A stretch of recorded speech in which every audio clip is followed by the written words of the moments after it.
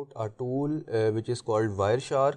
The first thing I want you to understand is that Wireshark is not a hacking tool. The question comes in mind that then why are we actually discussing Wireshark and what is actually Wireshark is. So Wireshark is a famous packet sniffer and it is a packet analyzer where we can actually capture the packets and then we can analyze the packets. So Wireshark was actually designed for network administrators, so they can actually sniff the traffic, sniff the packets and see what the employees are doing. So for example, there is an organization and there is a network administrator who controls the server, and all the devices on the network are connected to that server, and that server is responsible for providing the internet to the whole organization.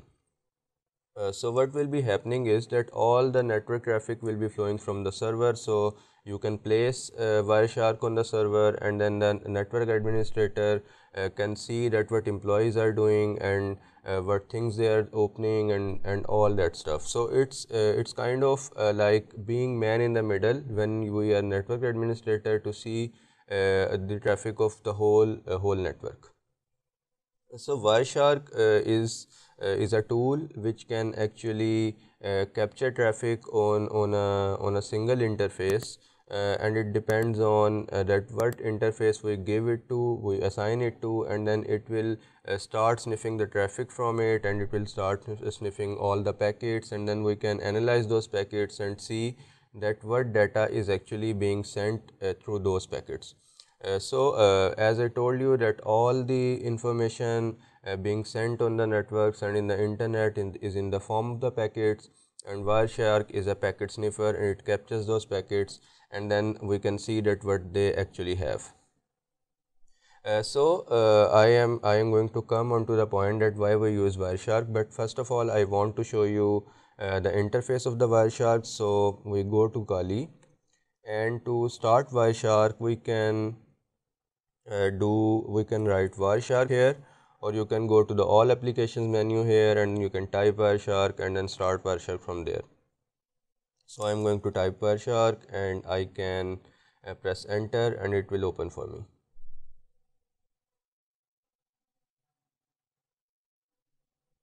So here is the Wireshark and this is the main screen of Wireshark. We can actually maximize it, just ignore the error.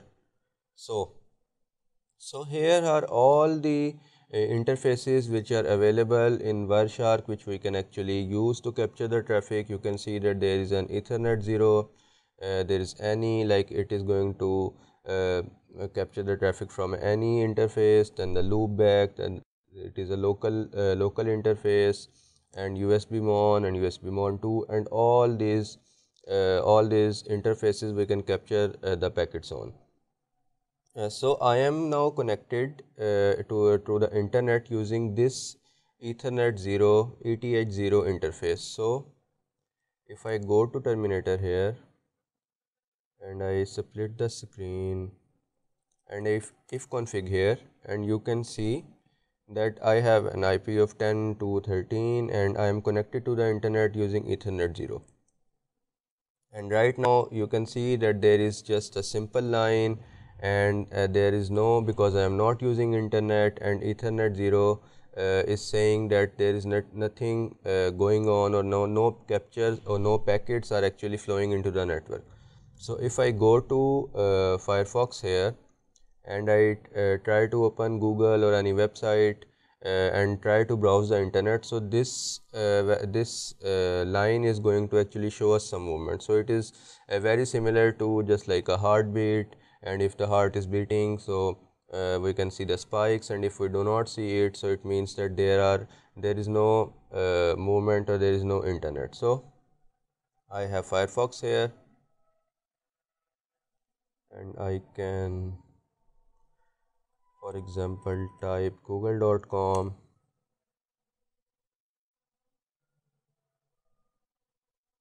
and let's go to Wireshark, and you can see that here are the spikes. So there is some movement on the network and we use the internet, and you can see that it is telling us that yes, there is some internet traffic or some packets which are flowing through the Ethernet 0. So right now I am not running any attack, I am not doing anything, I am not trying to be man in the middle, or I have not made a fake access point for anyone to actually connect with it. I am just reading the information or the data which is flowing through my network. So I am not actually capturing the packets here using Wireshark here.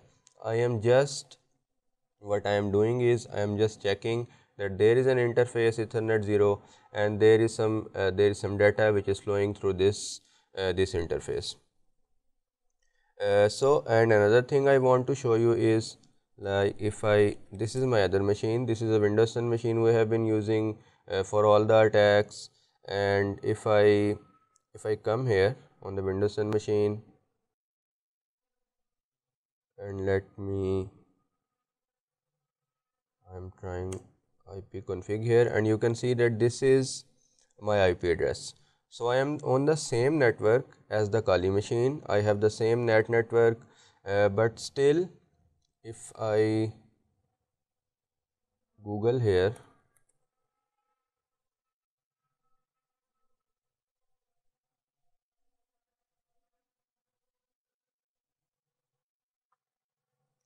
so I search for Google here, I browse the internet here on this machine, on this Windows 10 machine, but when we come here we can see that Ethernet 0 has captured nothing. The reason for that is because I told you that it only captures the traffic which is flowing into from our network or from the interface we ran it, and now Windows 10 we are not running a man in the middle attack, so Ethernet 0 cannot see the traffic or capture the packets which are flowing into this Windows 10 machine. So how we can use Wireshark to actually capture the passwords and logins and all the details which Windows 10 is using. So for that we are going to run a man in the middle attack like we have been doing before. You can there are many ways you can use man in the middle attack. We did it with the tool ARP spoof. You can make a fake AP and then you can tell it Wireshark that to capture the traffic from that fake access point, or we can run the man in the middle F like we have been doing. So it totally depends on you that what interface you actually want to use to Wireshark to actually capture the packets, but I am going to do it on the Ethernet 0 and I am going to capture the traffic for Windows 10. So for now we are not going to capture any packets or anything, but I just want to show you that once we become man in the middle, all the traffic flows from our machine, because we have been telling that we are the router and I have been explaining the concept in each and every video. So if you still don't understand it, I want you to go to the videos where I told you what man in the middle attack is and how we actually be able to capture all the traffic flowing from our network. So to run the MITMF, I am going to write the same command we have been always using. This is my gateway, this is my target, which is my target is this machine and it has a 2.10 IP. So I say 10.0.2.10 and then the interface. So this is the interface Ethernet 0 on which I am running my man in the middle attack. So what this command is going to do is it is going to make Windows 10 flow all of its traffic to this Kali machine through this interface, thinking that I am the router and all the Windows 10 traffic will be flowing from our network.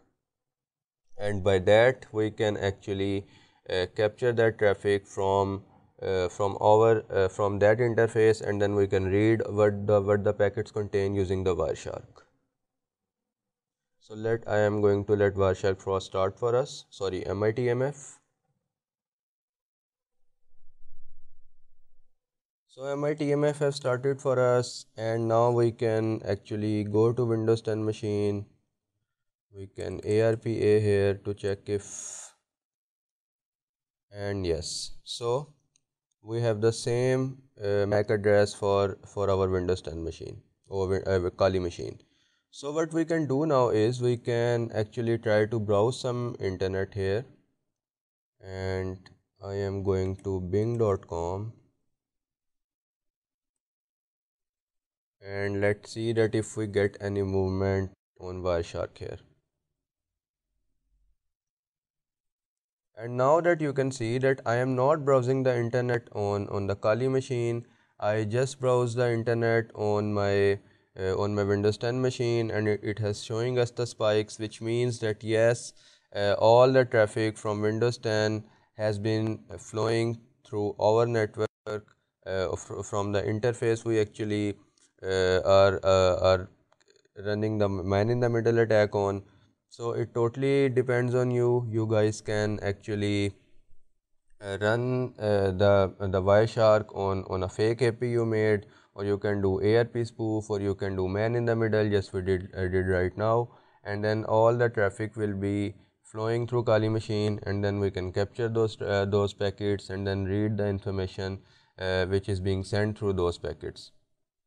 So Wireshark actually has a lot of filters, and it is a very big tool. I cannot explain whole tool in these few videos, but I will try to explain as much I can. But it has many filters that you can say that it is telling us to apply a display filter. I have not actually, and one thing is that I am not capturing any traffic right now. I am just trying to tell you that there are interface and there is some internet which is there are packets which are flowing, but we are not capturing those packets. So in the next videos we will start capturing packets, and then we will apply filters. It has filters for get methods, for post method, and then it has filters for like different kind of protocols which are used, like TCP or UDP or ICMP and HTTP and HTTPS. So there is a lot we can actually do in Wireshark, and it is a very amazing tool. And if you want to do hacking and stuff like that, it is a very good tool to analyze the traffic, analyze the packets. And one thing again, it is not a hacking tool, it is just a packet analyzer. It is just a tool where we can see what is being stored and what is being sent into the capture. And there is another thing, we can actually if we have captured packets from some from aerodump, like we were doing in the pre-connection attacks, where we were actually capturing the packets. So we can also open those packets using Wireshark. For example, you captured packets from a network, and then you go to your home, and then you go to your office, and then you want to see what information those packets contained when you captured them, and you didn't have time to see them at that time. So you can actually capture packets, and then you can analyze them by opening them from the file section here, like it is saying open, and then you can see open the .cap files into Wireshark, and then you can analyze them. So in the next video we will actually sniff the packets, we will capture the traffic, and then see that what information those packet contains.